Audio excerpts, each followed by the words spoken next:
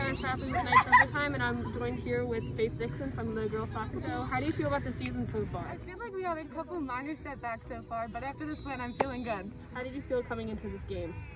I felt great. I thought we were gonna dominate, but then we had 2 goals on us, and then I will not lie, I was a little upset, and I started to give up a little bit.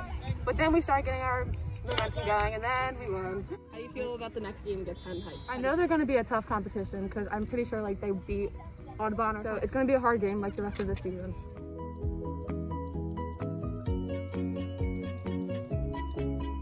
This has been Kara Shapley with Knights Overtime with Faith Dickson. And come back next week. Go Knights!